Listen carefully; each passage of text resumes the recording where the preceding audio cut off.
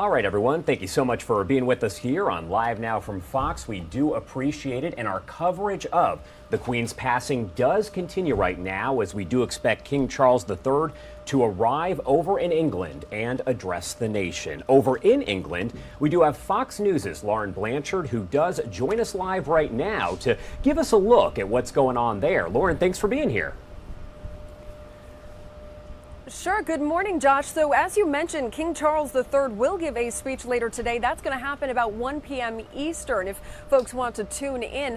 We are not sure exactly what we'll hear from him, but likely the king will give us an idea of what he plans to do with the monarchy. Remember, the Queen, Queen Elizabeth II, now the late Queen, reigned for 70 years. And in that time, she was able to do so much, go to so many places, meet so many world leaders. So it'll be interesting to see what King Charles III plans to do with his time on the throne. Today, not only will he be giving that speech, but he will also be meeting with the new Prime Minister, Liz Truss. He and his wife, Camilla, the now Queen Consort, they're headed from Scotland here to London. We're looking at about 10 to 12 days of funeral activities, different events over the next week and a half or so.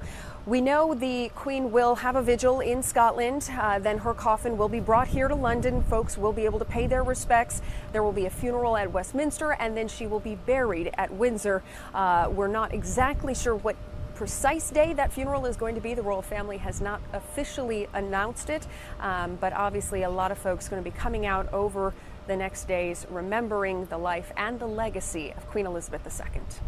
Yeah, Lauren, so what are you seeing out there? Because I know you have been out there for a bit. It appeared yesterday that we saw those crowds really start to build outside of Buckingham Palace. Are they still over there, I imagine?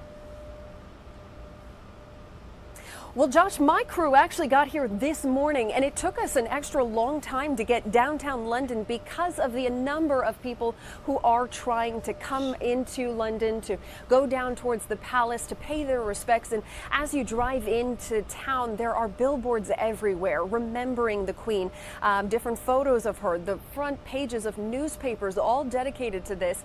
A lot of people on these streets during which was earlier a very rainy morning here in London. And we expect them to continue. Just moments ago, Josh, a 96 gun salute wrapped up, just one of many, many salutes and remembrances that will happen for the Queen. Yeah, and I do remember, of course, that we did listen to that right now. What was the mood like around then when that gun salute was going off? Well, it's just really powerful to hear every single one of those, of course, for every one of the years of her life, 96 years old. All right, thank you so much, Lauren Blanchard with Fox News. We appreciate it. Yeah, thank you. Thanks.